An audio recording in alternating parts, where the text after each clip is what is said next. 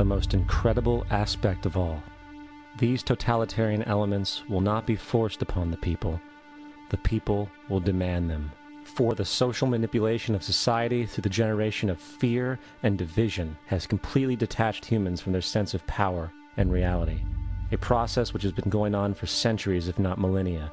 Religion, patriotism, race, wealth, class, and every other form of arbitrary, separatist identification and thus conceit has served to create a controlled population, utterly malleable in the hands of the few. Divide and conquer is the motto, and as long as people continue to see themselves as separate from everything else, they lend themselves to being completely enslaved.